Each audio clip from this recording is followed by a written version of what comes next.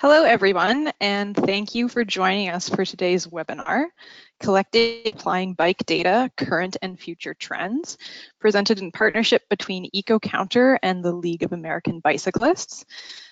Before we begin, I just want to say how excited we are for today's lineup of speakers and also for such a great number of attendees. We've had a lot of people register, and that's just great. So we're really excited to get started, but just before we begin, I want to give just a brief introduction. My name is Andrea Shalotho. I'm a client consultant with EcoCounter, and I'm going to be hosting today's event. For those of you who don't know, EcoCounter is a world leader in providing automated cyclist and pedestrian counting systems. We've been providing communities with the tools necessary to collect and communicate cyclist and pedestrian data for over 15 years. In addition to providing the technology to count bikes, we're also really interested in encouraging data-driven approaches to planning and in working with partners to find better tools to collect and to communicate data. That's actually how we began working with the League of American Bicyclists and their Bike-Friendly Communities program. So just a bit of a background there. The League of American Bicyclists is a member organization that promotes cycling throughout the United States through work such as advocacy and education.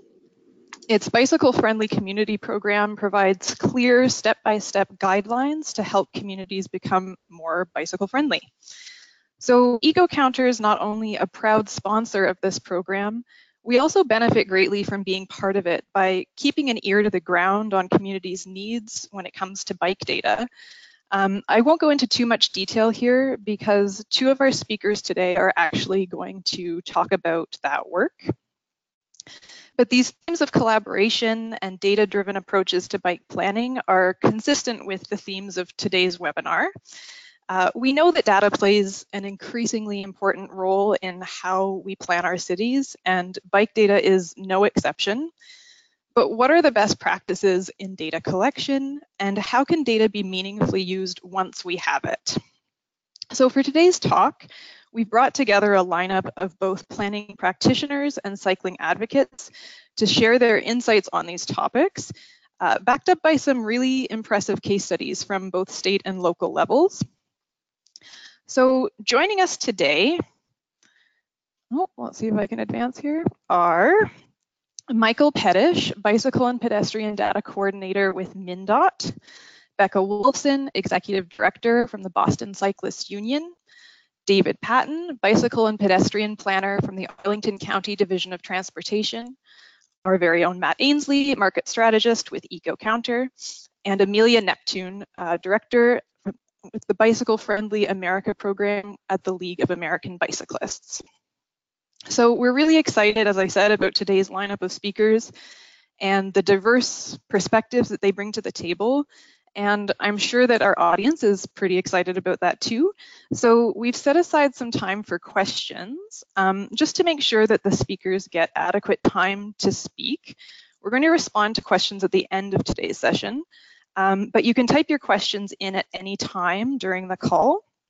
Amelia is actually going to moderate this Q&A, and I'm sure she'll do her best to get to as many questions as she can. So without further ado, I'd like to introduce our first speaker, Michael Pettish. Michael works for MnDOT, or the Minnesota Department of Transportation, managing and coordinating its bicycle and pedestrian data collection. With a background in environment and transportation, he works with stakeholders across Minnesota to make biking a safe, efficient, and enjoyable mode of transportation. Here at EcoCounter, we're really proud to work with Michael. A major highlight has been his Counter Loan program, where he shares data with community partners. Thanks to him, a huge variety of organizations now have access to count data, and we think that's really, really cool. So to tell you more about his work, I'm going to hand it over to Michael.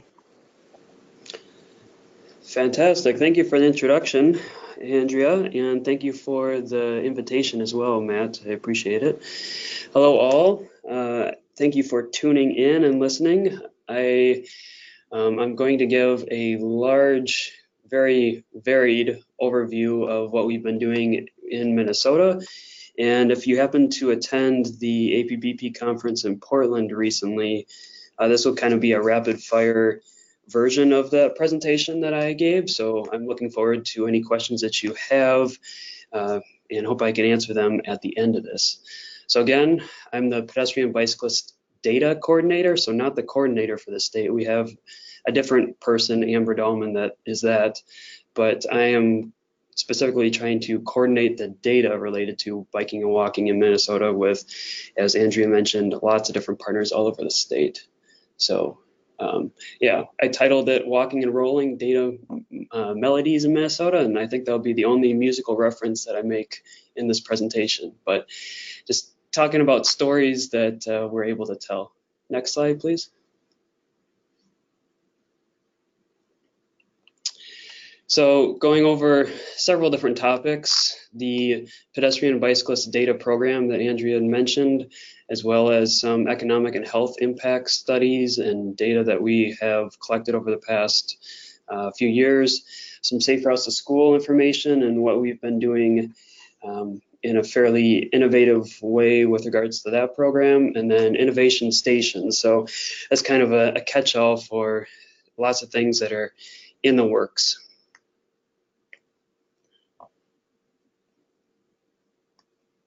So starting with the pedestrian bicycle data program, so it's not just the collection of the data, it's also trying to figure out how to use it.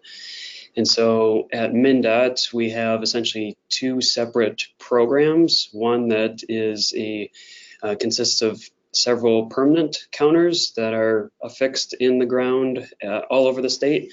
And then also, as Andrea had mentioned, we have a portable loaning program. And just some examples of the locations that we have installed in the past. Next slide. So the permanent sites, we are, over the past, I guess, 5 years, we've installed, almost 6 years now, we've installed 29 counters at 22 locations all over the state. They cover all climatic zones, they cover lots of different facilities, including 13 trail facilities and 9 that are on road. The numbers are high. The number of locations is lower than the number of counters because some locations have multiple counters, one that's counting one direction of traffic and one that's counting the other direction at the same site.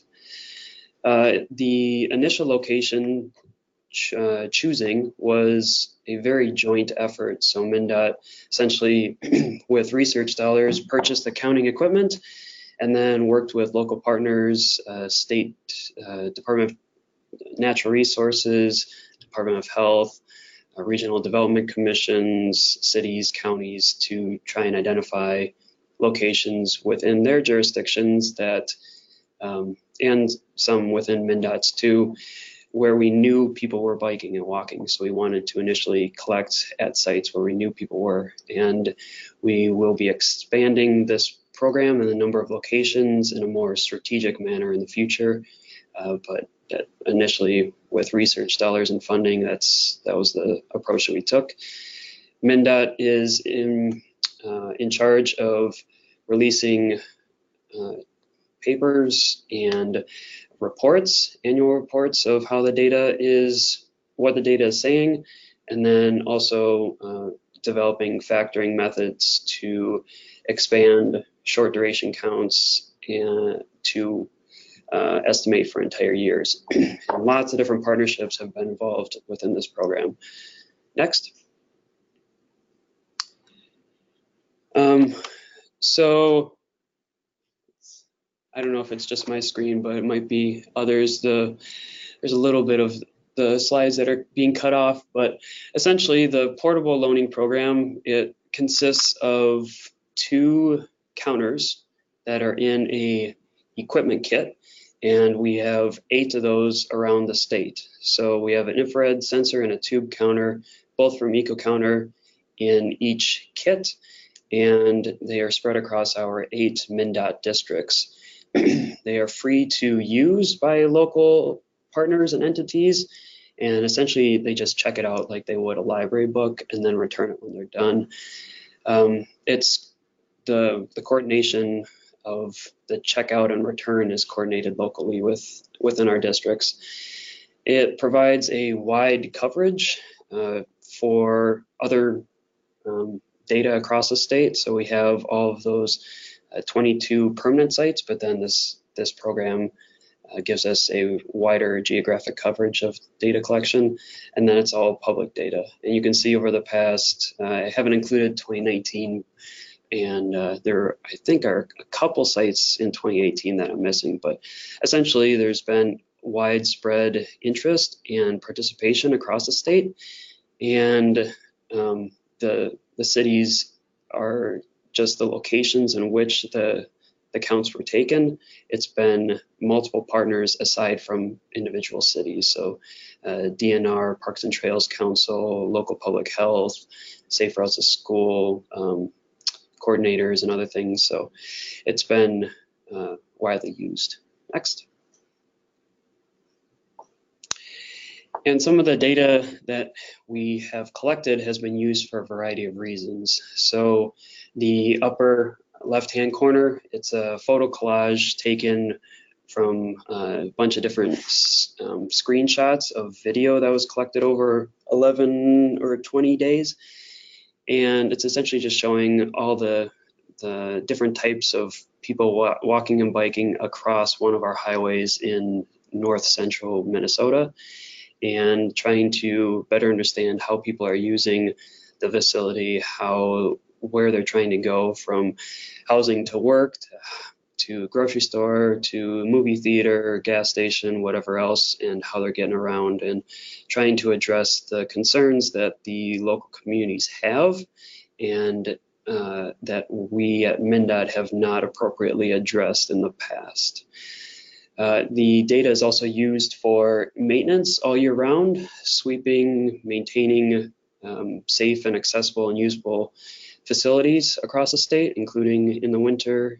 And then City of Mankato was actually the local public health there heard about a project, a resurfacing project, and collected some data and sent it to, or presented it to the city, and got 3 mid-block crossings in it.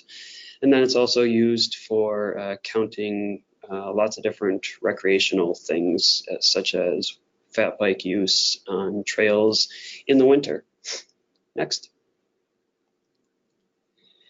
So in addition to collecting, I'm also heading the statewide pedestrian bicyclist data task force.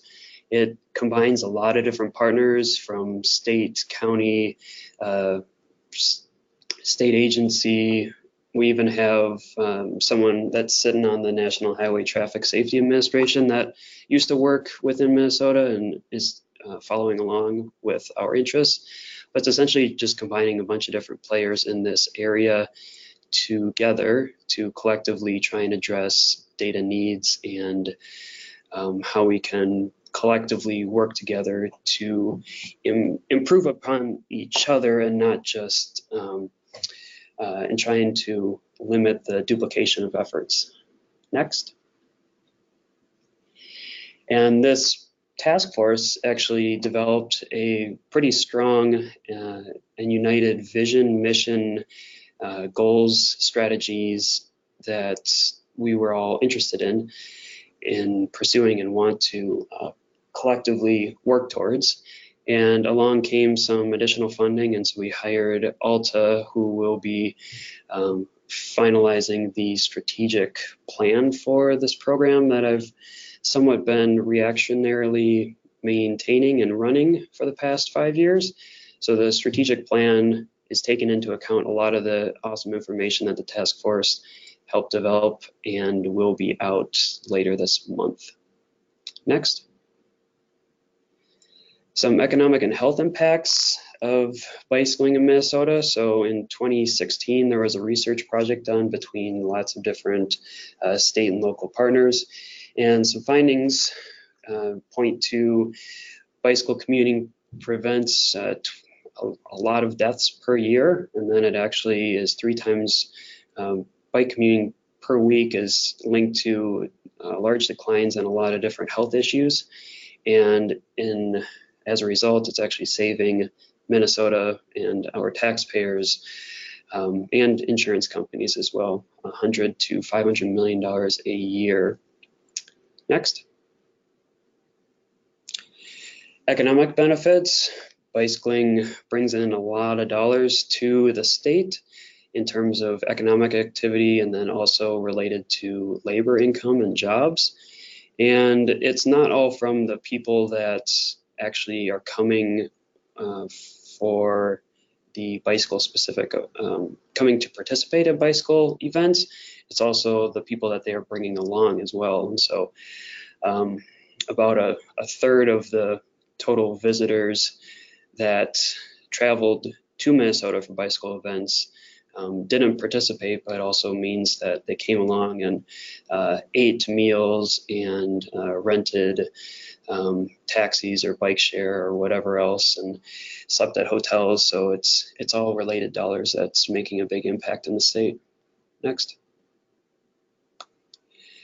And then, yeah, additional bicycle industry benefits, supporting lots of different employees, and in 2014, over $6 million in economic activity.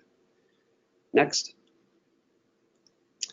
So Safe Routes to School is it's a very successful and well-known program throughout the entire state of Minnesota. And over the past, well, since its inception, essentially, we've been trying to answer all these questions. So how are we utilizing funding? What does demand look like for Safe Routes to School? What have other school districts done in the past with regards to it? And so in the past year and a half, if you go to the next slide, we've been working on a state map application, essentially, to bring together all the resources that we know about for Safe Routes to School. So the map itself outlines MnDOT construction districts. Next. And our district engineers are able to look within their districts to see who has a plan and who doesn't. It also incorporates lots of different school districts. Next. Lots of SHIP grantees, so it's a lot of jurisdictions. Next.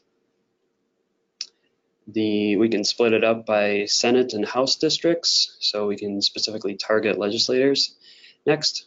Or inform them of things that are going on in the area. And this is essentially what it looks like from a macro scale. There's a lot of projects, lots of planning assistance, infrastructure, bicycle fleets, but it's all been finally mapped. Next. And you can go to the next one too.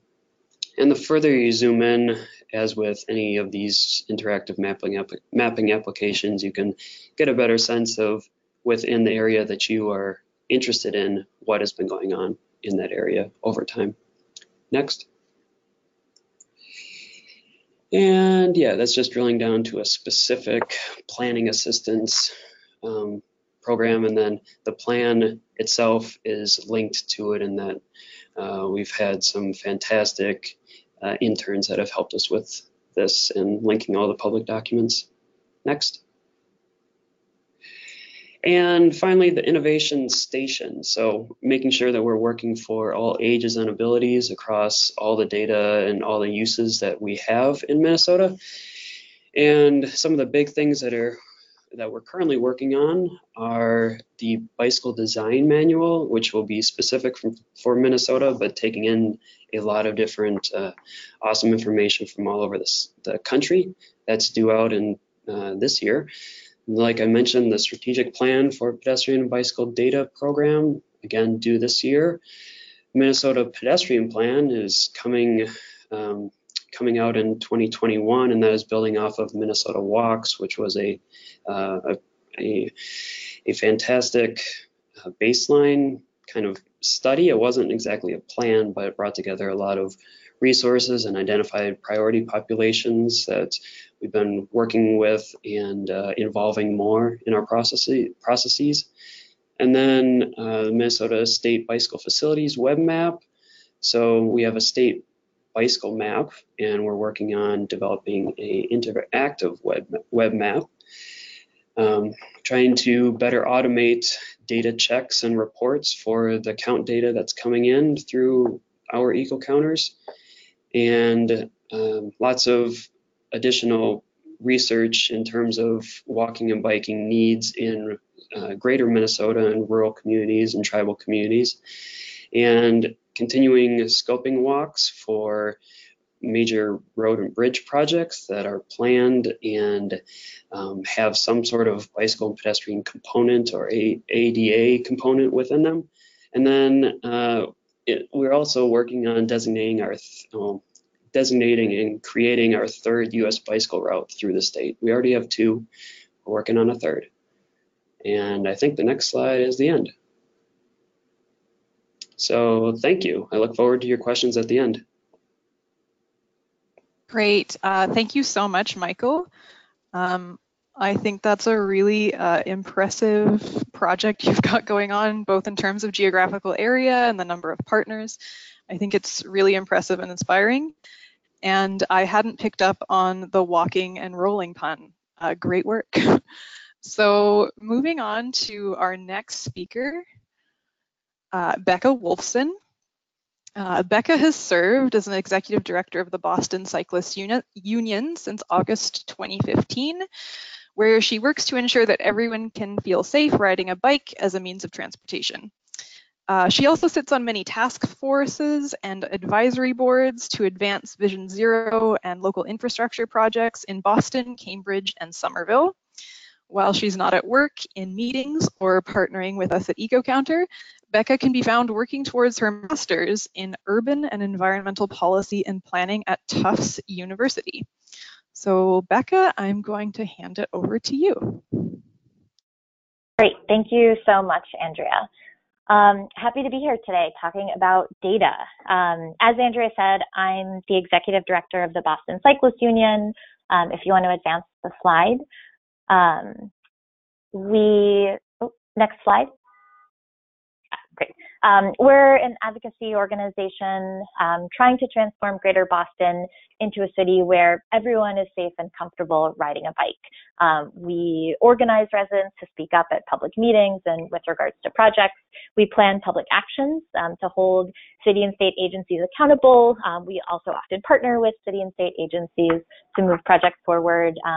And we plan events to engage people and help get them comfortable riding a bike in the first place.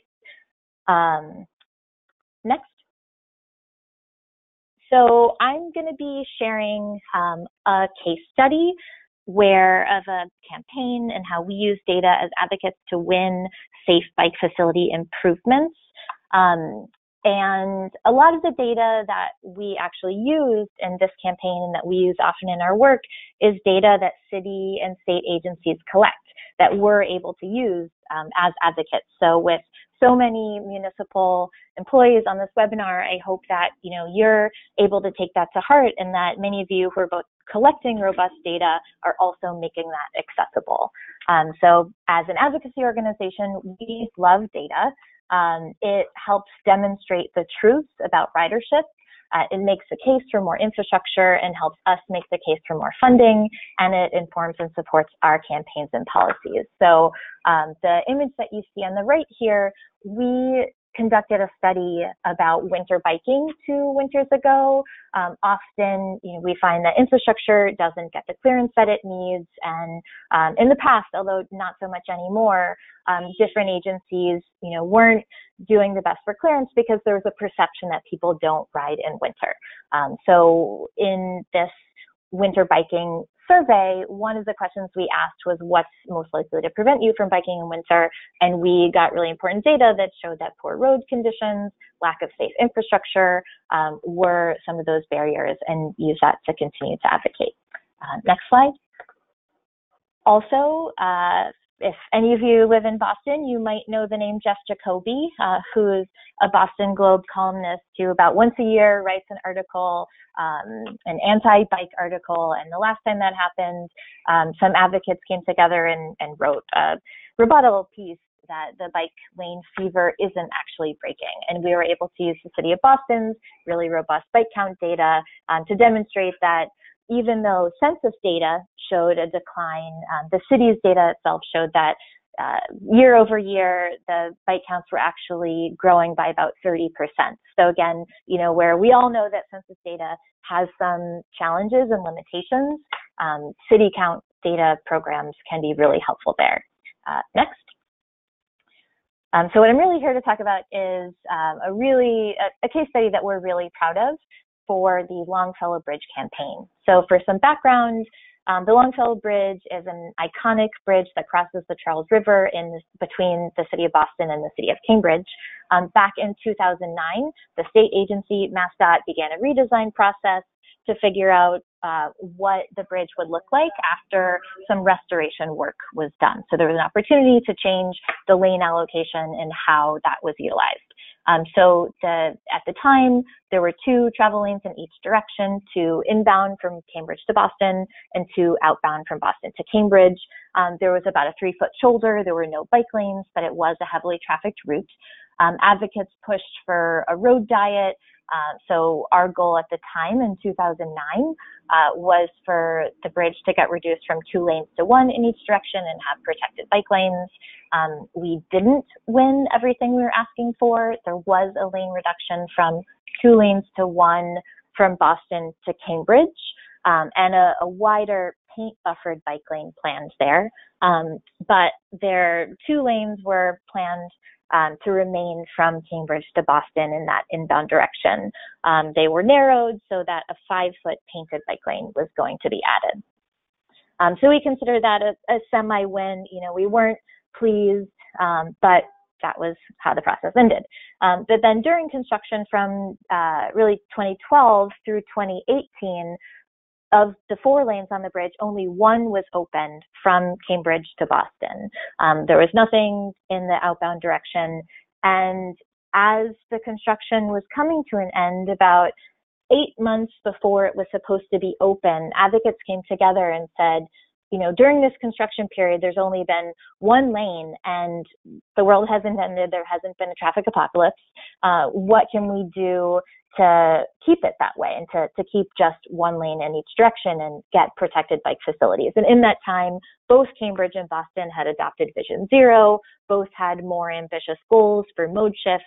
It's become a climate imperative to get people out of cars and onto bikes. And we know now, and that wasn't as widely accepted in 2009 and 2011, that we need to provide safe infrastructure. And the city of Cambridge and the city of Boston both agreed, but everyone kind of said, well, this is already set in motion, and we really do need that capacity for cars. So next slide.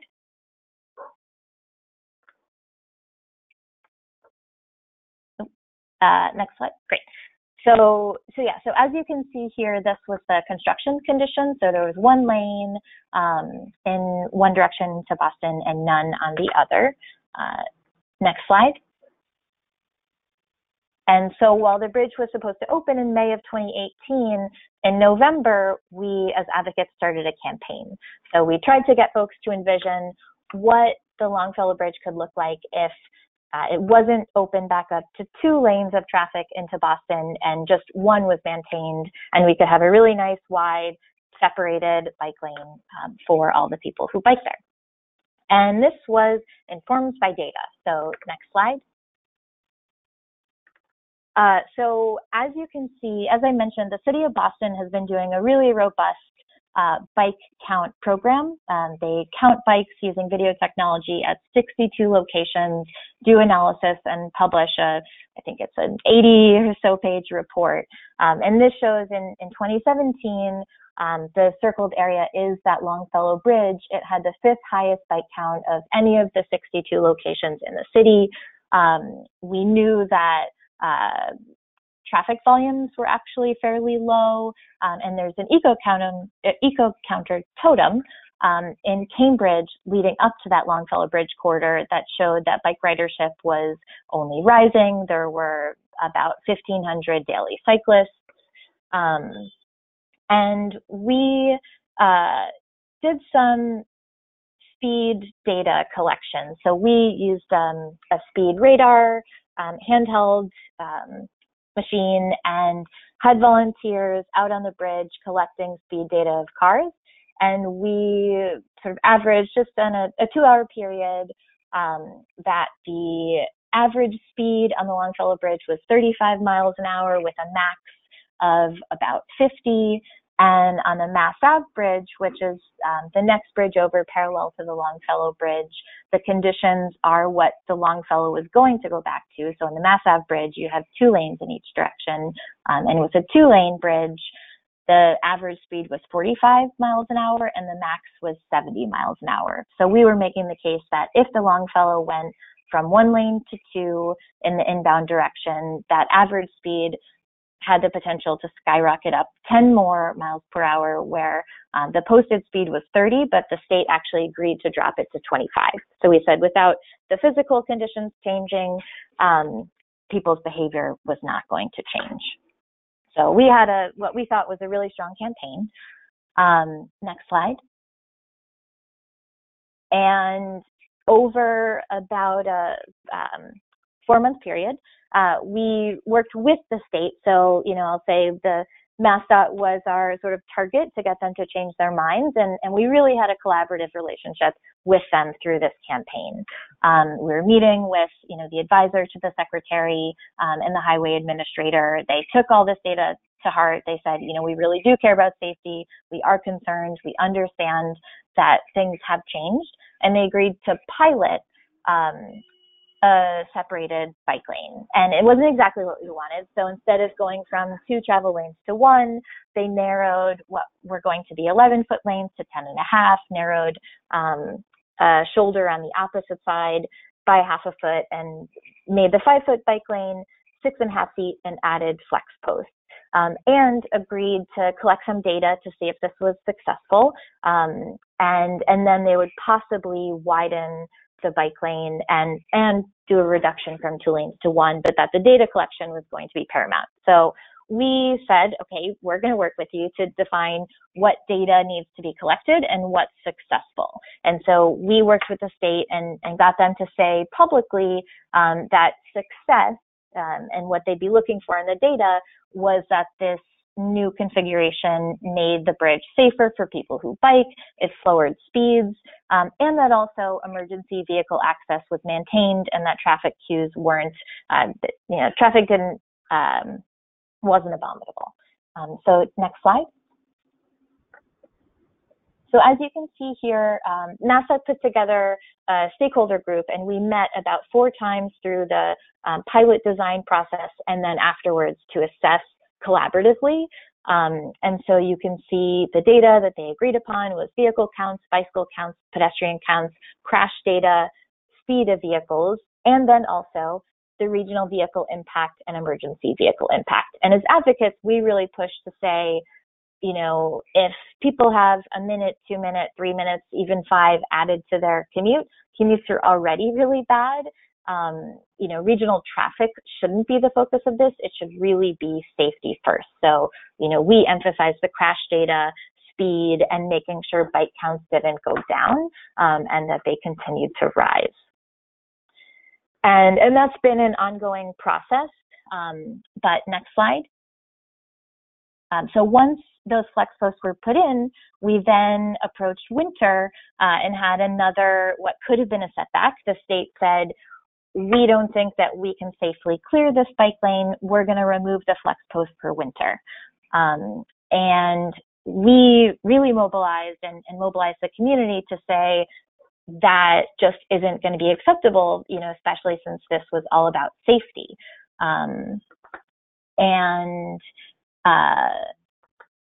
Next slide. So we already were able to say that the anticipated post-construction counts were 3 times what the actual post-construction counts were. So you can see in this circled area, the data that was, the predicted data was that traffic would be 3 times more than it would. So we said, we really have to continue to prioritize biking. Next slide. Also, MassDOT shared with all of us in the stakeholder group that 1/3 of the vehicles on the bridge were still driving 10 or more miles per hour over the speed limit. So we said for safety, we really have to keep the separation in. And next slide. And also the eco counter totem in a spot that leads straight up to the Longfellow Bridge is a data point that we often, a source that we often point to that shows about 40% of the people who bike in the warmer months continue to bike in the winter. So we said, you're not keeping these flex posts in for a fringe issue. This is for a significant portion of the population. There are only about 10 days in the year where the roads are really impassable for biking. So next slide. So as this screenshot of the Globe article shows, we were able to get the state to keep those flex posts in place. They were able to find a small piece of snow clearing equipment from the western part of the state and brought that into the city. So sorry, Western Mass, but we got a really tiny Bobcat that was able to actually keep that bike lane clear and keep those flex posts in for the hundreds and more than 1,000 people who bike over that daily. So in conclusion, next slide. So for all the advocates on the phone and on the webinar, we always one thing that we had as a takeaway was to continue to question models and predictions and ask what assumptions are made. Again, the state data had assumed that there'd be 3 times more traffic and vehicles than there were after construction. To really decide and define what data measurements will be useful and what success is, and that year-round counts are really important for a number of reasons. So again, for anyone who does year-round counts, who has an eco totem, hopefully you're making that data accessible to folks, and for advocates, hopefully you're accessing that data. And next slide. And that is it. Thank you. All right, thank you so much, Becca. I think it's really wonderful to have the perspective of a cycling advocacy organization, and those are some really great case studies as to how data can help make real changes on the ground. Those are some great takeaways. I also really like that you highlighted the importance of accessibility of data. I think that's really great. Before we move on to our next speaker, I just wanted to mention that we are collecting questions. We have quite a few already. That's excellent. But I just wanted to remind everyone and people who may have just tuned in that we're going to be addressing all of those questions at the end in a Q&A session. So moving on, I would like to present our next speaker, David Patton. David has been committed to bicycle and pedestrian issues for more than 25 years. He manages Arlington's network of 38 continuous automatic bicycle and pedestrian counters, which is nearing its 10th anniversary, his project there. EcoCounter has worked with David for many years, and he's considered a minefield of knowledge when it comes to making communities more bicycle friendly. And I will let David Patton tell you more about it. All right, well, hello, everybody. Would you please go back one slide just a minute, Andrea? Yeah. I'm calling this developing a second generation bicycle pedestrian counting network because we've been at this for nearly 10 years. We've learned some lessons. We have some age in the system now. And so second generation, we're not starting from scratch. And I wanted to say just a word about my introduction to bicycle counts specifically. Started when I was in grad school many years ago. I was working on bicycle history, both in the US and in the UK, and came across a great set of data from London traffic counts in the 1920s and 30s. And these were counts done manually by police officers stationed throughout the city at many, many, many locations, like several hundred locations for the entire daylight hours of one day a year. They counted horse-drawn vehicles and streetcars and bicycles and motorcycles. It's great, great data and tremendous numbers for bicycle usage in London, which was great for my research at the time. And it primed the pump for me to realize how important it was to document the usage on the ground of cycling. And so years later, I was the state bicycle pedestrian coordinator in Virginia at VDOT in Richmond, and we, advocated then for the importance of collecting data, and it was very much in tune with my peers across the country. And when I wound up beginning to work for Arlington in about 10 years ago, we started installing a network of counters. So next slide, please. So this is where we are now. The map says January 2019, but it's actually current as of now. 38 devices currently. They're almost all eco-counter. One is from a company called MetroCount. It's an Australian firm. We have one of their piezo counters. Different technology, works really well, kind of experimental site. A bit like Michael said, we have some sites that have more than one counting technology device. We're sort of racing things against each other. So most of the permanent counters are on our off-road trails. It's one of the things that Arlington's known for. We have a great network of off-road trails.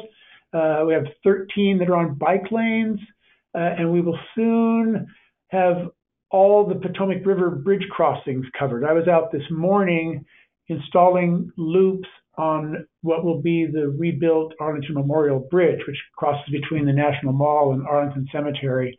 It's a major reconstruction project of the National Park Service, and we're going to have permanent bike and ped counters on both sidewalks. One of the things we've learned is that there are limitations to point count data. And so as an undertaking, we're moving towards modeling and prediction and projections, and there are research projects going on, and we participate in those. And bearing in mind that you put hardware equipment out in the field, there's a maintenance and operation burden. And so 38 counters is a sizable fleet, and it keeps me hopping sometimes to keep things up and running. Next slide, please. We publish our data on a public-facing website. The tag is there. We call it the bike count dashboard. It's regional, so it's our counters plus Alexandria City in Virginia, plus DC, plus 2 counties in Maryland. It's a little bit clunky, needs to be upgraded. This is part of the 2.0 network. We need to clean up, freshen up our data display, but we're committed to making this available. We provide data for developers so they can pull the information off and use it for building apps. Research had a great story a couple of years ago. Researchers in England found this website, and they used our count data to do a study for nighttime lighting. They were lighting engineers, and they wanted to see, was there a way of pulling out of this data the shift in usage that happens around the shift of the time at the daylight savings time. And it was a great study, got published. We got a little shout out for our help, and it was a great surprise. Next slide, please. Next slide, please. Oh, the back one. There we go. So one of the things you quickly learn doing bike ped data is that there's a very, very strong correlation to the weather. The top left snapshot there, the yellow bars are our longest serving bike counter. The vertical lines are monthly totals, and the red squiggly line is temperature. So it's just as regular as clockwork. So against that background, we're looking for changes in the signal. And things happen as they happened here last year, 2018. We had tremendously wet year. So 166% normal precipitation is 81 inches of rain in Washington, D.C. That really has an effect of suppressing usage. I mean, the demand is there, but people don't take out their nice bikes on rainy weather. And in addition, our our contract with EcoCounter lapsed. So we were without maintenance service. I couldn't buy batteries. Oops, I need to quiet something here, sorry. And so it was a bit of a double whammy that set us back a little bit last year, which is another reason for the 2.0 moniker. Next slide, please. Now, a couple of things about some data. So here's a curve of data. It's showing a whole bunch of bike lane counts plus a derived aggregate average. The vertical is volume, the horizontal is months of a year. So what you're seeing is the average usage, the average portion of annual usage per month. So January, February, really low. March, April starts to climb. We have a nice high season from sort of the middle of April to the middle of October. Then it starts to drop off as the weather changes. This constitutes a really characteristic pattern for usage across our system, whether it's bike lanes, whether it's trails, whether it's bridges. That sort of fingerprint is relatively constant. And this sort of truth about our system, and that's something that Becca mentioned, is that you're capturing the truth of the activity in the network. This really goes a long way. People have never seen this before. They think nobody rides in the winter. They don't realize that we've got, still 10% of June's cycling traffic is cycling in January. And that makes a difference. That's helped us win some really important victories. I was impressed by the Longfellow Bridge story. I don't think we have anything quite to match that, but we were able to use this data to argue for vacating a lane of a U.S. highway here, which allowed us to widen one of our main trails. It was a really significant step forward for our infrastructure system. And we've won some money for snow clearing on our main trails, partly on the basis of being able to document that we've got some significant, non-trivial wintertime cycling activity. Next slide, please. And just one more shot of that fingerprint. So here's that aggregate of the bike lane data from the previous slide, now combined with two of our most popular trails. The same sort of overall very high agreement of the monthly activity. And again, these are percentages, monthly percentage proportions of an annual total. The numerical difference between these sites would be very great.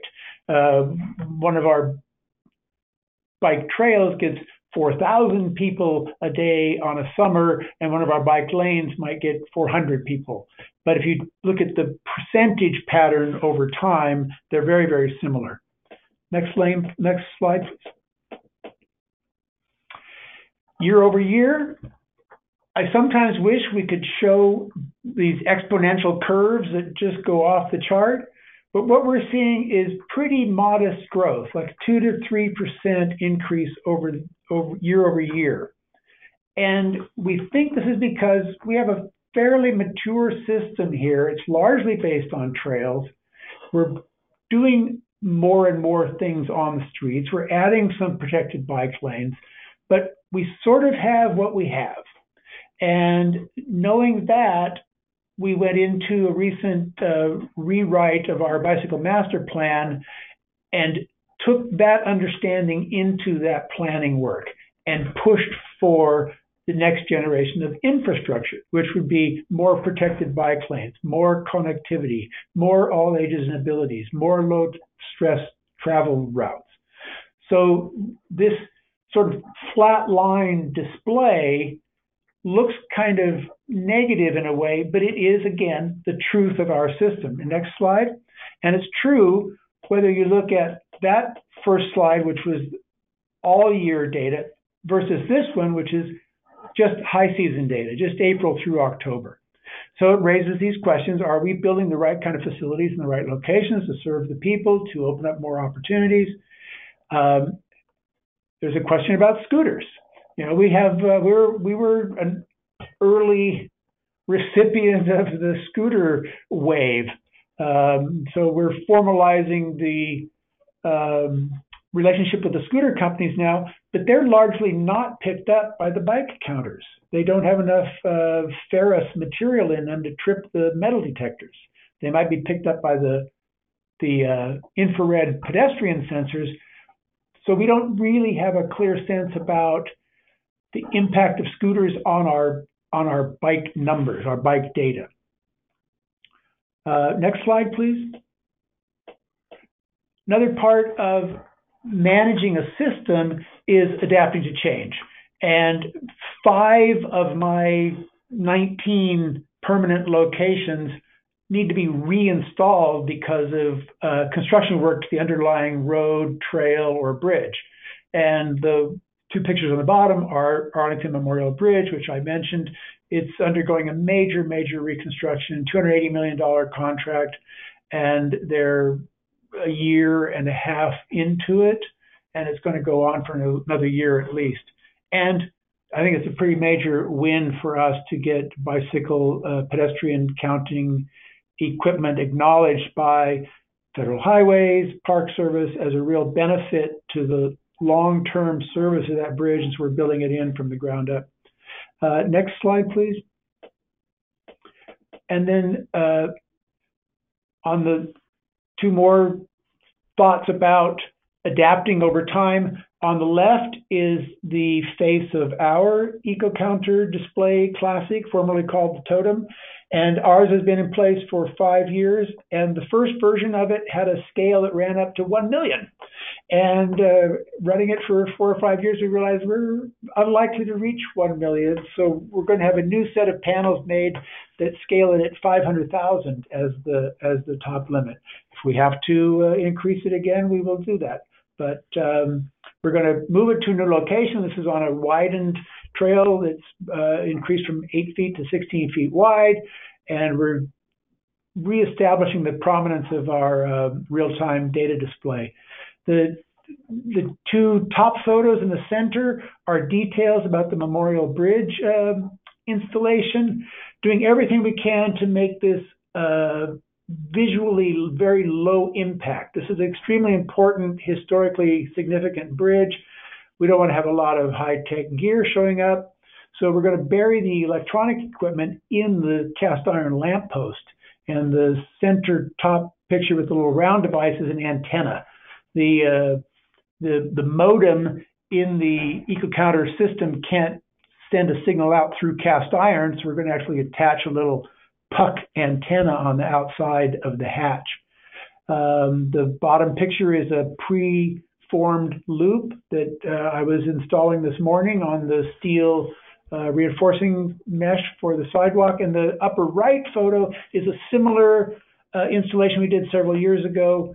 In this case, the 3-foot-tall steel post contains the electronic devices, but the loops are buried in the concrete and completely invisible. And there's a benefit to this. It just makes it more subtle, more baked into the infrastructure. It's not a big flashy, in-your-face thing. There are places and times for that, but we also just want to be quietly collecting information. Next slide, please. And then there's Amazon. People probably know that Arlington County was one of the winners of the competition to host Amazon's new headquarters. They're coming. They're calling rebranding a portion of Arlington and Alexandria as National Landing. Tremendously ambitious plans to rebuild big chunks of city blocks, and they have a very strong walkable, sustainable bike ped orientation. So we don't know exactly how that's going to play out, but we know that one of the reasons that Arlington was favored in that competition is because we have a long history of doing transit-oriented development. We have a long history of supporting bike and ped mobility, of substituting walk, bike, metro, transit trips from car trips. We're able to absorb new residents and employees without increasing surface single occupant vehicle trips. It's a real success story. Arlington's been a real success at that. And we're about to embark on this next chapter.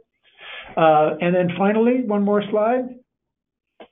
This is nearby to the part of Arlington where Amazon is coming, and it's a very ambitious railroad bridge replacement. It's called Long Bridge. It's been around for 100 years. It no longer is adequate to current and projected traffic. So there's a very big deal bridge replacement project coming along. I call it the $1 billion bridge. We haven't really heard the final price tag yet.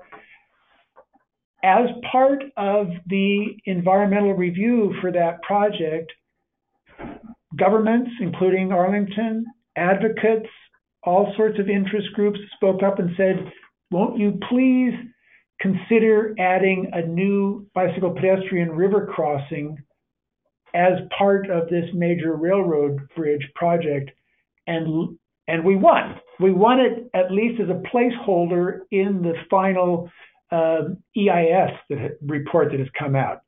There's no design yet, there's no funding yet, but it was important to win consideration for the first time, a really designed for purpose bicycle pedestrian bridge across the Potomac. So not just something that's a sidewalk on a major interstate highway, but really a significant separate crossing. It's been called for years and years in everybody's master planning. This will tie into a park on our side of the river where there will be a major aquatic center with showers and lockers, and there's a major parking lot. So it can be a real trailhead to the regional trail system. So I think this is a nationally significant project, and we're very happy to be in on the ground of that. So that's it. Thank you very much. Thank you so much, David. That was a really great presentation.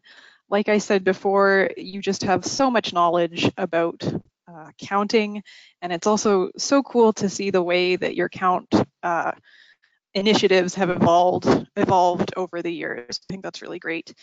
So we're running a little behind on time, so I'm going to introduce our next speaker. I would like to introduce Amelia Neptune. Before joining the League of American Bicyclists, Amelia worked for the University of Illinois at Urbana-Champaign, which is a bicycle-friendly university. And before that, communications for the Nature Conservancy, which is a bicycle-friendly business. Amelia has a background in environmental sustainability, and her hobbies include teaching her 3-year-old daughter how to ride a bike. EcoCounter has been really proud to work with her for the last few years, including working on things like this webinar, which she's co-hosting with us. So without further ado, I will hand it over to Amelia. Thanks so much, Andrea. That's right, you can go ahead to the next slide. So as Andrea said, my name is Amelia Neptune. I'm the director of the Bicycle Friendly America program at the League of American Bicyclists. And if you're not familiar with the Bicycle Friendly America program, I'll just give a very quick overview. Every other year, we rank all 50 states in the Bicycle Friendly State program. And then we have sort of opt-in programs for communities, businesses, and universities to apply for the designation of bicycle friendly from us. And there are very thorough online applications for each of those programs. And in addition to evaluating and reviewing communities, businesses, and universities for the designation of bronze through platinum award levels, we also give out feedback to applicants. So whether you get an award or not, and not everybody does get an award, you'll get feedback from us on how to improve and become more bicycle friendly. So I'm going to be talking today about how data plays a role in these programs, and specifically in the Bicycle Friendly Community Program. Next slide. So we see a very wide variety of how data is collected in the Bicycle Friendly America program, ranging from the automated EcoCounter totem style counter to this wonderful mileage chart that I just love sharing as an example from a bakery in Vermont that is a bicycle-friendly business, and they got all of their employees to just track how many days they ride. So I share this mostly to say bike counting can be very high-tech, but it can also be low-tech, and at the community scale, that can mean, you know, recruiting volunteers to stand at an intersection and count bicyclists. So there's obviously a very wide range of how data can be collected. Next slide. In the bicycle-friendly community application, we have a few different areas where we get into the nitty-gritty of how a community is collecting data. This is a question under the evaluation and planning section of the application. It's a multiple choice question, just looking for all the different ways a community can collect information on bicycle usage. And we're really interested in you know, seeing communities approach this as holistically as possible. And our philosophy is that it's, you know, the more data you're collecting, the better. Automated counters do a lot to look at specific areas, whether they're permanent or mobile, portable, like Minnesota uses. Getting consistent counts through automated counters is really important. Getting any kind of quantitative data is really important, but we also look at qualitative data and information like demographics of riders. There's a lot of different aspects of how data can be collected. If you look at the next slide, there's sort of a sub-question there where, after asking all the different ways a community does collect data, we ask them to actually provide us with any data they collect in these different categories. So utilitarian ridership, recreational ridership, demographic data, school data, specifically looking at kids getting to and from school, and then any other data. And this is where a lot of communities are uploading their wonderful screenshots or reports from their eco-counter data or other tools that they're using. And it helps give us extra context for ridership in the community. Next slide. In addition to benchmarking ridership, we also want to see communities setting goals for mode share and bicycle usage. And so you'll see in the evaluation and planning section, there's a question on setting goals and sort of how those change over time is something we look at for returning bicycle-friendly communities. And then similar to what some of our presenters today have described, we look at how data is being used to conduct pre and post evaluations of construction or new infrastructure projects. And that's an important component. Next slide.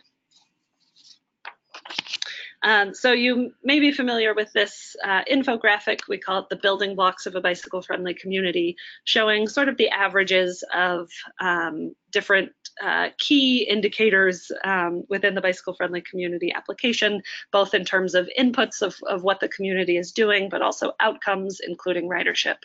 Next slide. And so I wanted to highlight just that data collection, obviously, as I showed earlier, is a big component of the evaluation and planning section of the application. Ridership is another big area. But as I mentioned, engineering is an area where we want to see some data collection happening with those pre and post construction evaluations. A few other areas that I didn't want to include all the questions, but a few other areas that we ask about data collection include bike share. We look at whether data is collected, whether it's shared publicly. We also look at, as I mentioned, the demographic data, and then qualitative data through surveys, travel diaries, that sort of thing. Next slide.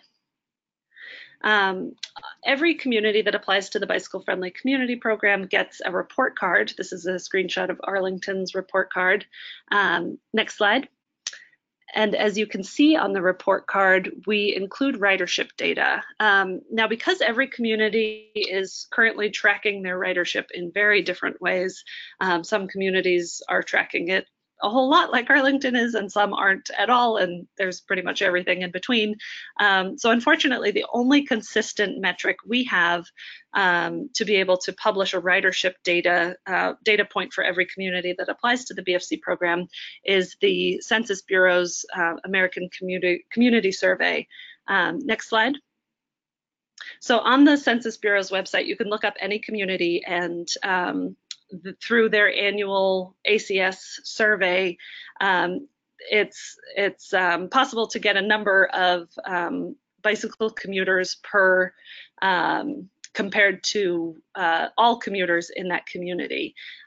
This is a pretty flawed number. We'll be the first to admit that this is not the best way to look at bike ridership overall for a few different reasons. It only looks at commuting. It asks respondents what mode they used in the last week, what single mode they used most often. So for example, if you ride your bike to public transportation and then take the bus or the train the rest of the way, you might answer that you rode the bus.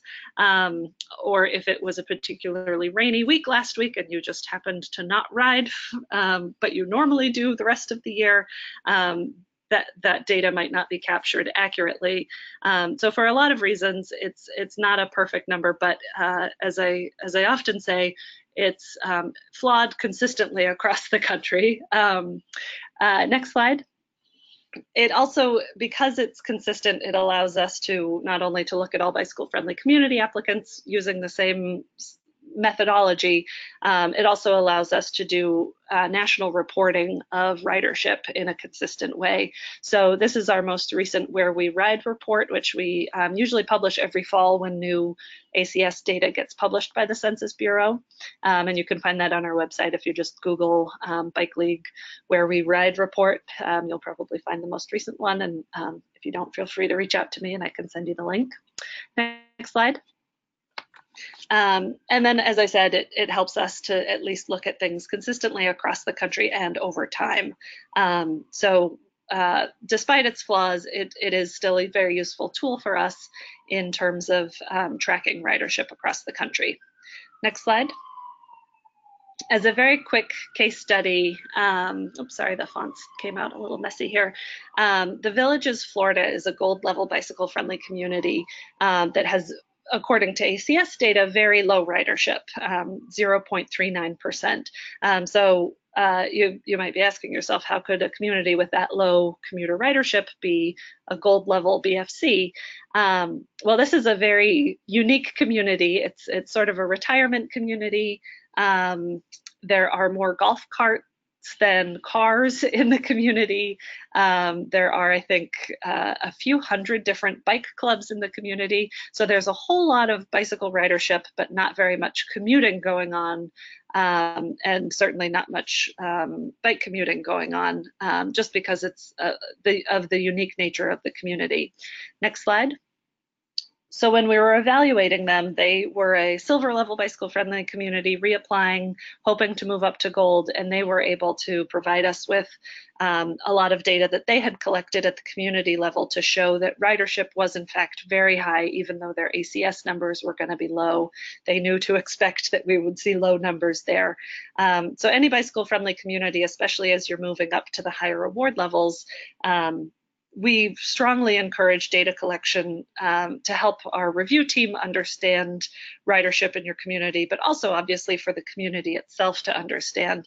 And as you heard in the previous three presentations, it's really critical, you know, especially when you're looking at specific infrastructure projects, but also at a community-wide scale, and certainly from an advocacy standpoint, as Becca said, being able to prove that ridership exists or demand exists is a really useful tool. Next slide. So one other thing I'll mention for the bicycle friendly community application process is we do a public survey, and we've been doing this since 2016. Before that, we had a slightly different public input process, but we've opened it up to be a pretty robust public input process now. And the survey questions actually track the National Household Travel Survey questions, which is a survey done by NHTSA every 10 years. So we have national data to compare our BFC applicant communities data to, and we're also able to compare each community to the average of different award levels. We've now gotten over 40,000 responses since we started doing this survey for all of our bicycle friendly community applications over the last few years. And we're seeing some really interesting things. So here's the question. respondents who said they live within a quarter mile of a marked bike lane, and you can see the difference of applicants that got an award versus who didn't get an award versus sort of the average of all surveys and the NHTSA survey. Next slide. And then we're also able to break down questions by award level. Is it safe or dangerous to ride a bicycle in your neighborhood? Platinum is on the far left and no award is on the far right. And you can see sort of how that question, how that response varies according to award level. Next slide. And then there's a follow-up question to that one on our survey of, if you answered dangerous or it depends, what are the reasons that you feel it's not safe to ride in your neighborhood?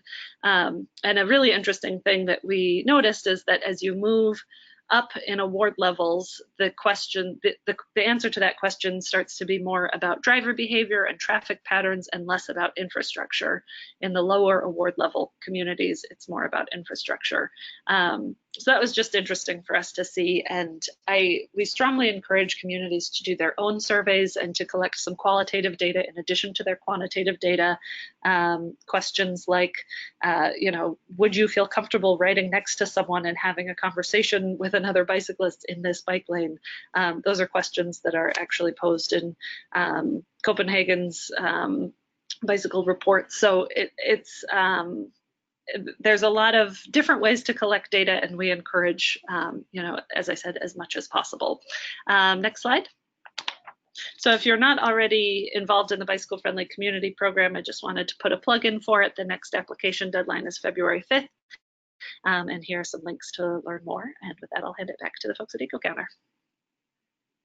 Thanks so much, Amelia. That was a really great presentation and thorough overview of the Bike Friendly Community Program. I think it's really interesting how many different types of data, qualitative and quantitative, that you bring together. So moving on, I would like to introduce EcoCounter's very own Matt Ainsley. As an avid cyclist himself, Matt's passionate about using data to improve cycling in communities across North America. He spearheads this partnership with the League of American Bicyclists here at EcoCounter, and he generally works to help organizations use count data as effectively and powerfully as possible. So Matt, I'm going to hand it over to you, and just an FYI, we are running a little bit over time. Thank you very much, Andrea, and thank you to everyone who's spoken here already today. Those are some tough acts to follow, but I will see what I can do. And yeah, in the spirit of us running a little bit late, maybe I'll do a slightly abridged version of what I planned to do before. So talking about make it count data for bike planning. And I'm going to talk a little bit about the EcoCounter's partnership with the League and bike-friendly communities, and then also a bit about a survey that we did last year with the Bike Friendly Community Program and how EcoCounter has responded to that, and a couple of projects that we've done in response to that. So next slide, please. So yeah, as has already been mentioned today, we've worked with the Bike Friendly Community Program for a couple of years now, and for us, this is a super important partnership and really something that's very fruitful. It really allows us to keep our ear to the ground in terms of what bike-friendly communities and aspiring bike-friendly communities need. There's been a lot of talk about the importance of data today for bike-friendly communities and for bike planning, but mostly it really allows us to understand how those needs are changing. We live in a time where the needs of communities are changing every week, every month, every year, and we want to be able to respond to those needs and ensure that bike-friendly communities and aspiring bike-friendly communities have the exact tools that they need to progress up the medallion chart. So next slide, please. So I think it's been covered quite clearly today that the importance of collecting bike count data. Michael and David have really given a good overview of this, so I'll move forward. So we know that it is really important for bike-friendly communities to collect count data. And I think this chart is slightly out of date, but we know that the more data you collect, the more likely you are to have bike-friendly community certification. 100% of bike-friendly communities with gold certification work with EcoCounter. 30% of bronze-friendly communities work with EcoCounter, and 77% of silver work with EcoCounter too. So we know, and as Amelia has already mentioned, data and count data is super important for bike-friendly communities. Next slide, please. So last year we undertook a survey in collaboration with the Bike Friendly Community Program to understand the state of bicycle counting in 2018. We know that bike counting has been around for a long time now. In David's presentation, for example, he talked about the fact that Arlington has been collecting count data for 10 years. And we want to ensure that we have the tools for someone like David, for example, who's been collecting data for 10 years to be able to have the tools that he needs, but then also communities that are just starting developing infrastructure or just starting to count, make sure that they have the right tools too. So all across the spectrum. We received responses from 178 different communities representing 42 states, and 80% of those communities already collect bike count data. Quite interestingly, 75% also collect another type of bike data.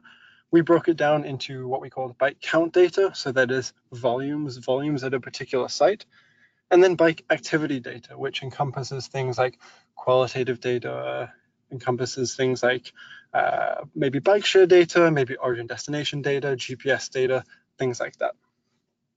Next slide, please.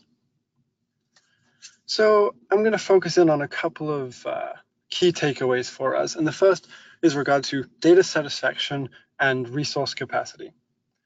We found that only 29% of communities that collect count data, report having sufficient or mostly sufficient data.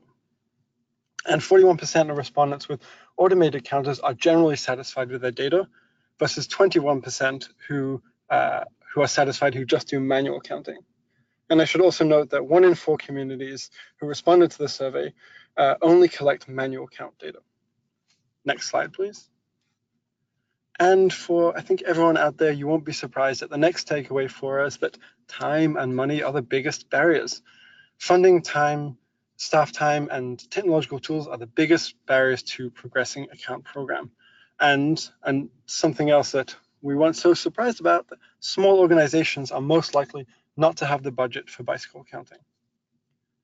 And for us, what this really hammered home is the need to do more with less, to be able to answer those pressing bike planning questions with the limited amount of resources, time, money, tools that we have. Next slide, please. And so at EcoCounter, we also undertake our own studies, and we are constantly doing research and development and testing on our products, and we aim to do that in a way that sort of answers questions in our home neighborhood too. So in addition to ensuring that the counters are accurate, we like to ensure that we are also able to use them in a way that the cities that we work with also use them. So that is creating methodologies, creating replicable methodologies that we can share with the cities that we work with. So last summer, we undertook quite an extensive study in our home neighborhood in the city of Montreal, and we wanted to look at how do people move through the neighborhood to see if we could use our tools in an easy, replicable way to capture the mode share of the neighborhood that we work and live in. Next slide, please. So this involved a cordon count, also known as a screen line count, on 19 streets across the Plateau Mount Royal neighborhood. That is the neighborhood that we live in. 2 weeks, counting on each street for 2 weeks at a time, and counting the number of bicycles, pedestrians, and vehicles on each street for 2 weeks at a time, and then using data extrapolation factors to extrapolate those short-term counts. The short-term counts were done with tube counters and Pyrobucks short-term counters, and extrapolate them using nearby permanent counters to capture AADT, so annual estimates of traffic. Next slide, please. And so here is our screen line across 19 streets in the neighborhood, and this is a really important transit corridor. It goes from residential neighborhoods in the north to our downtown in the bottom right picture of what you can see, which is like southeast of what you see. Next slide, please. And move on. Next slide, please. So from here, we did seasonal estimates. And from each 2-week count, estimated essentially a quick and dirty mode share split of this neighborhood. From the estimation, and that is a model that we built in-house in collaboration with McGill University and published in TRB, those extrapolation estimated 21 million passes through the model, of which 2.5 million were bike passes, 11 were vehicle passes, and 6 were pedestrian passes, finding that bikes make up 12% of traffic in the neighborhood, pedestrians 32%, and vehicles 56%. And quite interestingly, next slide, please. We found that on the majority of streets in the neighborhood, bikes and pedestrians constitute the majority of street users. So we broke it down to a street-by-street level and looked at the mode share split on each different street and found that vehicles primarily, the highest volume of traffic of vehicles was on the arterial north-south streets, whereas on the rest of the streets, bicycles and pedestrians made up the majority of traffic. Next slide, please. On one street, for example, on Clark Street, which is just 2 streets over from the EcoCounter office in Montreal, pedestrians made up 3 times the number of street users than vehicles on one street, and cyclists about 2 times as much. Next slide, please. So then we brought in another layer, brought in another type of data to layer it on top of these count data that we've already collected. We use Google Maps and other GIS software to measure the physical space allocated to each mode on the street. This is a north-south arterial with a on-street painted bike lane. You can see in the right of the photo, 2 lanes of car traffic and 2 lanes of parked car traffic, and then measure the physical space allocated to each mode to the actual mode share on that street. And you can imagine the sort of interesting comparisons we were able to make from those 2 data points. Next slide, please. Looking again at this at Clark Street, the one I just mentioned, despite accounting for 49% of the mode share on the street, pedestrians are allocated just 30% of the physical street space. Vehicles accounted for 19% of the mode share traffic, yet when combined with the street lane and the parking, was allocated 70% of the road space. And so the point is that we aim to do more with a small amount of data and a small amount of tools. Just with a couple of tube counters and a couple of power box counters, we were able to capture the mode share across a whole neighborhood throughout the summer. Next slide, please. And so by being a bit more resourceful with the tools that we have, and by being more question-oriented, we were able to get a lot from just a small study. And so taking this report that we created, we picked out a couple of key facts and a couple of key statistics and passed them along to some city councillors who are pro-cycling, and passed them along to some bike advocates here in Montreal in order to have them push these messages and in order to have them use this data to promote cycling in the neighborhood and in order to bring in the question of equity with regards to how our streets are planned. Next slide, please. And created this as a poster that was presented at APBP. If anyone in the audience was at APBP last month, you might have met my colleague Olivia, who presented this at APBP last month. And it's something that we're very proud of and very proud to have been part of in collaboration with the City of Montreal. Next slide. And again. And I think I will leave it at that for the moment. My next case study talks about how we layer crash data and crash statistics onto EcoCounter automated count data in order to capture crash exposure and crash accident exposure. The full report, in addition to the full report of the project I just mentioned, is available in the handout section of the webinar. And please feel free to contact me if you have any questions about that, and I'd love to discuss it further. Thank you very much. All right. Thank you so much, Matt. Great presentation. Before we move on to the question and answer period, I just wanted to take a moment to thank all of our speakers today for participating. Those were some really interesting and nuanced presentations from a variety of different perspectives, and I think there's a lot to take away from them. I really hope that the audience has enjoyed sitting in and participating. Thank you so much to everyone who's attended. And in an effort to save some time, I think I'm going to move on to the question period now, which Amelia from the League is going to moderate. So I'll hand it over to Amelia. Great, thank you, Andrea. If folks have questions, feel free to type them into the question box.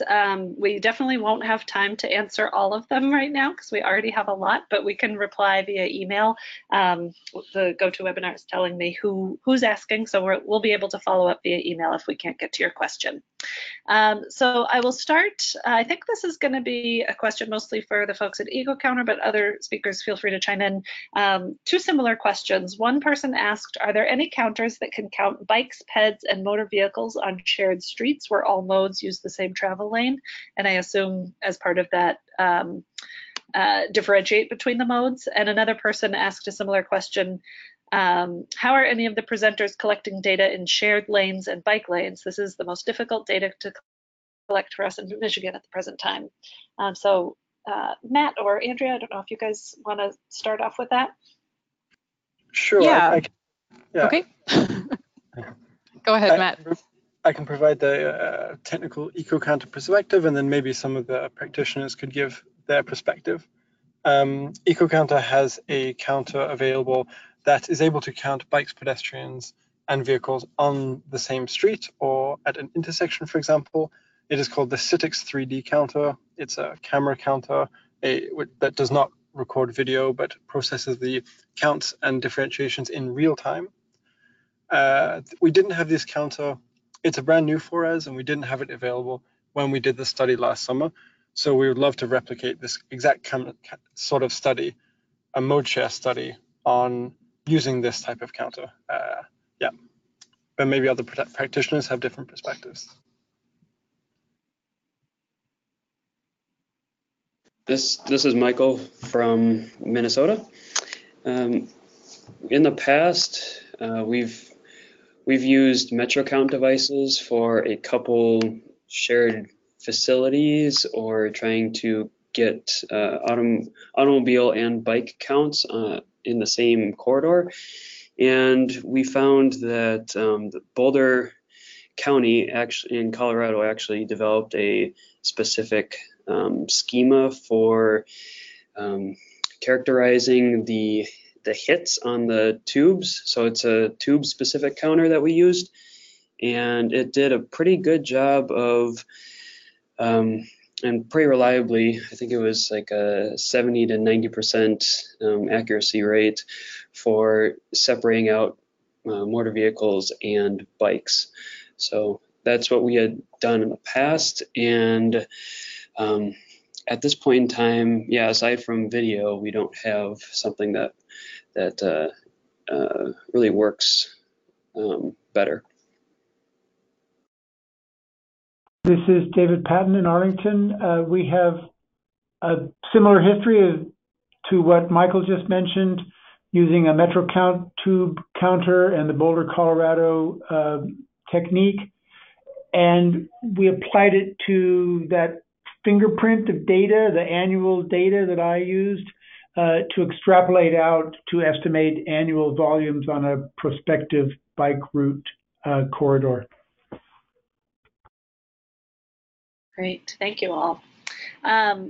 Specific question for Michael and then a general question. I'm again going to combine two that I think are similar. So for Michael, in the state of Minnesota, how have you gotten local governments to latch on to the loan program? And are they only tube counters, or is there a camera as well, as a sort of sub question for that? And then a general question that I think is similar. Someone said, as Matt mentioned, small orgs and budgets are a problem. Does anyone have suggestions on how to overcome this or justify the expense? Yeah, great question. So how have we gotten partners to be interested in this?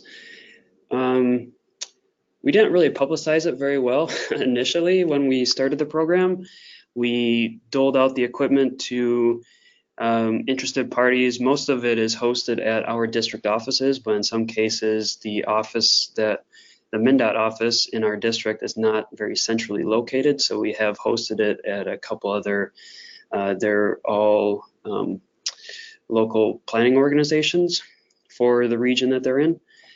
And so with them, they all had very local contacts and other contacts that we at a state DOT didn't necessarily have. So they were able to get out the word amongst their cohorts on their own.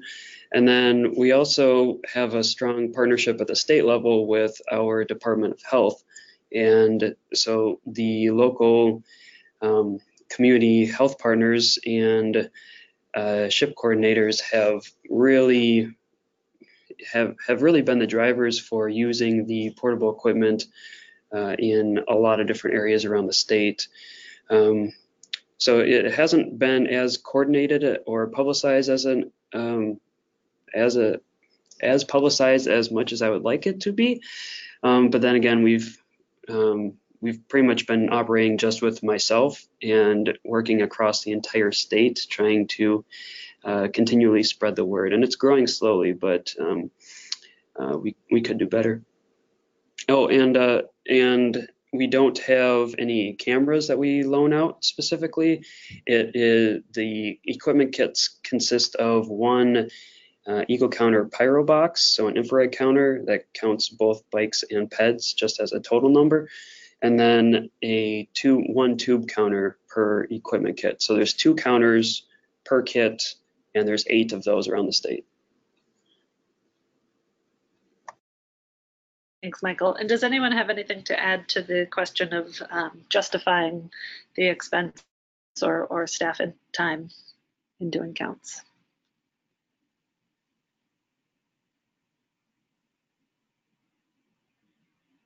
If not, I'll say this presentation.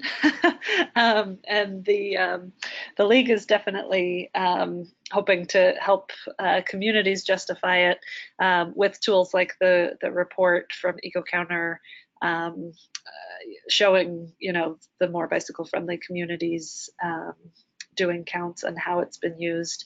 I'd also say that we've tried to focus some sessions at the National Bike Summit on data collection, and since it takes place in Arlington now, we actually even include mobile workshops showing off those counters in the wild. So getting some decision makers to attend and see the value could be one tactic.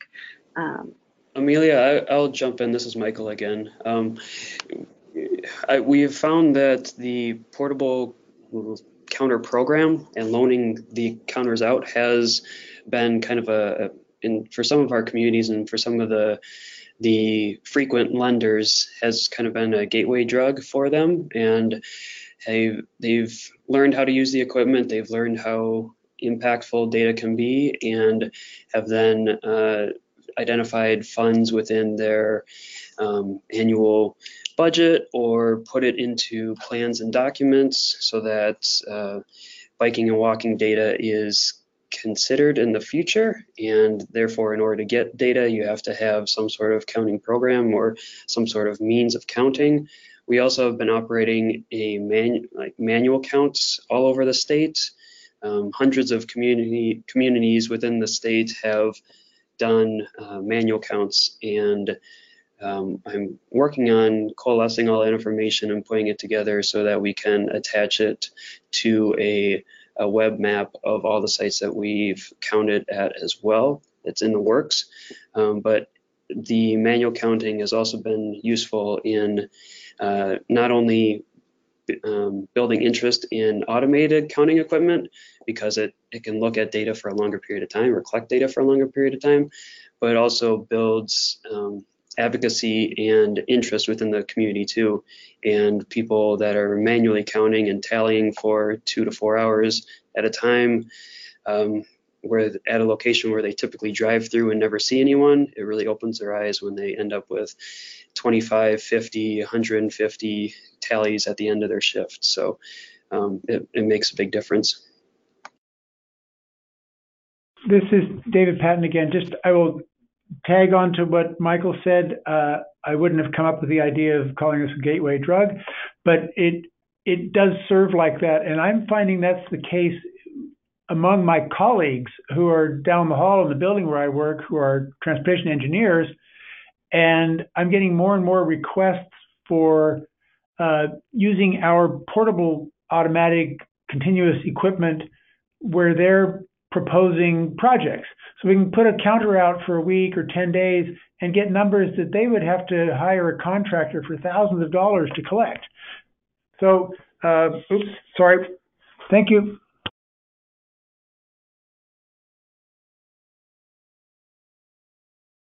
I think we might have just lost David. Andrea, are you still there? Yes, hi, I'm still here. Okay, great. I think our attendees are still on. So I wanted to acknowledge that we're 5 minutes past when the webinar was supposed to end. So thank you to everyone who's still on. If the speakers are okay, I'm fine taking another 5 minutes or so to answer questions, but attendees, if you need to drop off, feel free. And as I said, if you asked a question that we didn't get to, we will also email you. So speakers, do you mind if I just throw out a couple more? No problem for me. No, but actually, if we're continuing, I have one additional thing to add on the last point. As an advocate, if any of you are in a city or state agency, turn to your local advocates. If it's advocating for more of a budget isn't something you can do internally, we often collaborate, and when we see a need, we'll advocate, and the city and state folks are often grateful that we're asking for money for things like count programs. So, use them.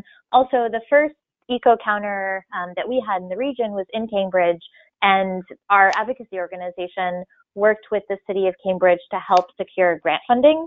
And obviously, private sources aren't ideal, but it was a great way to get the first totem in the region, and the funder actually paid for that data to be publicly available on that website as well. So a couple other ideas.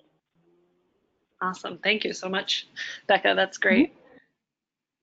So another attendee has asked, what's the value of social media derived counts such as Strava? And I can start out by saying Strava has a tool called Strava Metro, where they are able to share some of their data with communities. That it's interesting because it does allow you to look at things like demographic data, since it's pulling straight from people's smartphones. It knows exactly who is riding. It's also able to look at pretty much anywhere that person is riding if they turned on the app. So there doesn't need to be a physical counter. But obviously the limitation is it relies on people using the app. So, there are some equity concerns of, only counting people with smartphones in their pockets. And then, just the accessibility of people having to opt in order to be counted. So I think there are some pros and cons to it, certainly, but I think there's definitely a role for it to supplement something like the automated counters and data collection through a tool like EcoCounter. So I'll be curious if anybody else, Becca or Michael, if you guys have experience working with that type of data collection.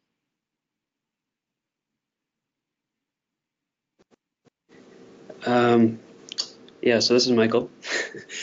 In terms of Strava specifically, so in Minnesota, we have not used, at least at the state level, we have not used Strava data. I have used periodically what was mentioned was the Metro map, or their data set, which provides heat maps of general areas where people like to bike and walk and run. That has been useful in a few local iteration or projects, but it's again there's always issues with how the data is collected and who it represents. We at the state are also looking into streetlight information, and that is collected with, well, the data that is going into that is GPS information from new cars and trucks and other things that are already GPS equipped, GPS units in phones consistently pinging whether the phone is using an app or not. And so we are able to use that to fairly high degree of accuracy for motor vehicles and their movements, but because of volumes being quite a bit smaller in magnitude for people biking and walking, it hasn't been as the uses haven't been as apparent or helpful for the biking and walking data at this point in time. I know that they are working on adding, the company Streetlight is working on adding more and more bicycle and pedestrian data to their data set. But there's also efforts, I see Josh Roll is one of the attendees and others at Oregon State and within their state DOT too.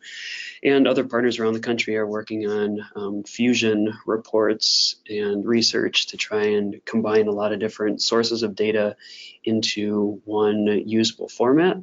So keep an eye out for some of those research projects. And yeah, I am looking forward to learning with all of you as well.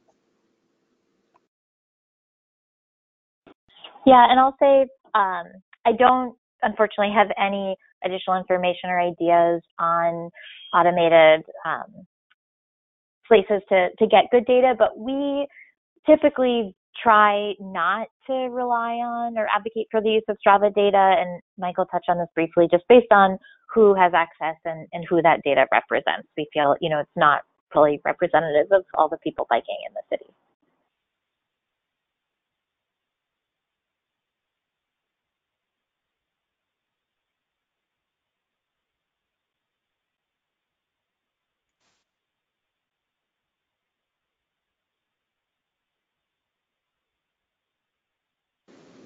Hi, Amelia. Is it possible you're muted? Yes, sorry, the webinar wasn't letting me unmute myself.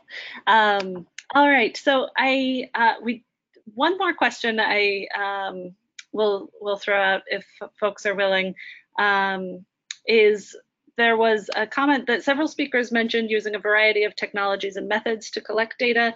Do our EcoCounter data web allow us to upload data from other devices or sources instead of maintaining multiple databases? So just as I thought that was a good follow-up to the previous question. Yeah, I'm happy to field this one. This is a common question that we get from clients. We do highly encourage integrating different data sources. I'd say probably the most common way that people do this is through access to our API. So they can bring the data from their eco counters to another platform. And then if it's something a little simpler, you can actually just download your eco counter data in an Excel file. So in some cases, you can kind of crack the nut that way too. Yeah, if someone has a specific question about this, I would be happy to provide some more information. And I don't know if anyone else on the panel has experience with this, but feel free to chime in.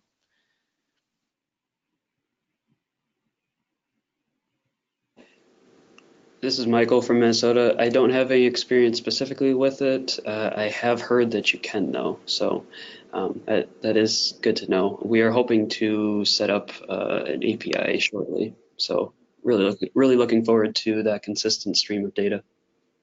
Nice. Yeah, that's awesome. Yeah. All right, I feel like we should stop there just because we've gone 15 minutes over time now, but thank you to the 70 attendees who are still on the call. It's clearly a topic of a lot of interest for a lot of different folks, and tells me we can do more webinars on bike counts and keep talking about these issues. So on behalf of the League of American Bicyclists, I really want to thank EcoCounter for your support of the Bicycle Friendly Community Program and partnership in webinars like this and the research that we've done together. And thank you to all of our speakers for presenting. I'll hand it back to you, Andrea, for any closing remarks. Thank you so much, Amelia. Rather than keep people much longer, I just want to extend a thank you again to all of our speakers, everyone in attendance, and again, also to you, Amelia, for helping us organize and also hosting the Q&A. I hope everyone found this to be informative.